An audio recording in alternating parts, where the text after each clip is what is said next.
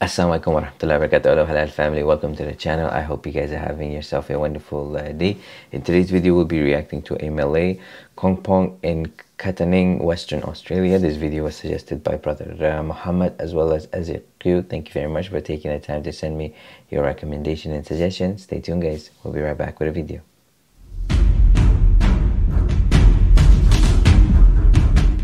Welcome back guys, inshallah we're going to get started with the video momentarily, and at the end of the video I'll be sharing with you my observation and reaction, so please make sure you stay until the end. With that said, we're going to get started with our video.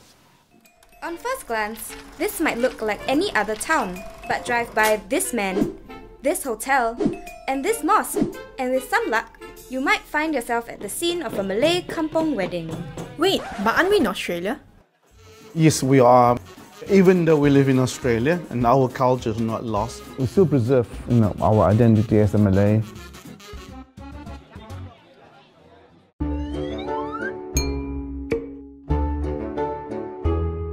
Nama saya Alap Maidi. Saya adalah seorang imam di Masjid Katanning dan saya mempunyai coffee shop di Katanning. The population of Katanning is just 4,500. Just of 400 are the Muslim Malay that lives here. We are a minority in Australia. It doesn't mean that we can't be part of it. Why can't we blend together in Malay culture?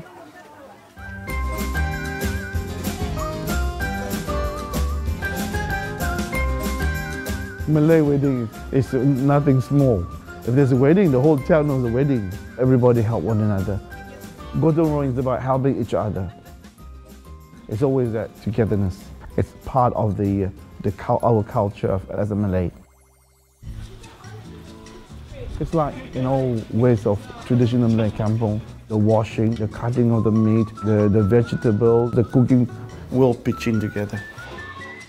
Just because we are in Australia, in a European culture, it doesn't mean that we can't be part of it.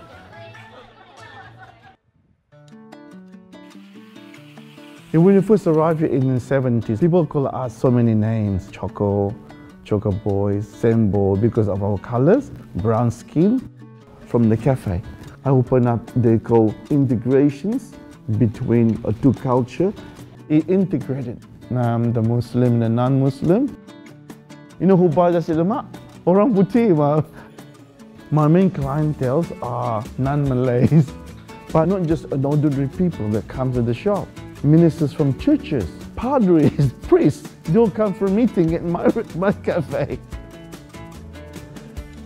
Because I accept regardless what nationality, what color you are, what religion, and to me, they are my guests, and I have to treat them well, with respect. True kindness and caring and listening. Sometimes when I listen to my customers, I feel sleepy. Because I've been in the shop from 5 o'clock in the morning, and yet I open my eyes and open my ears just for them. It has done so much. I have built the bridge. So people ask you questions about Islam, about your culture. As long as we all accept who we are and know where we come from, in anywhere you go, don't forget who you are. A Malay without identity, you can't. You became what? Nothing.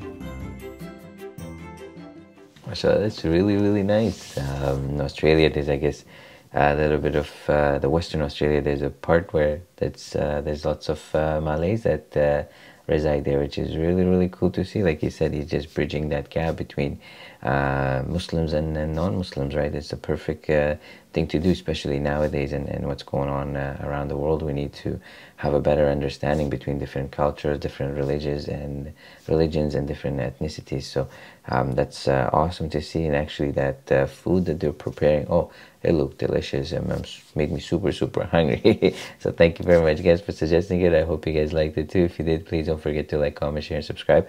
And if you'd like me to react to another video, please put in the comment section below. As always guys, thank you very much for all your love and support.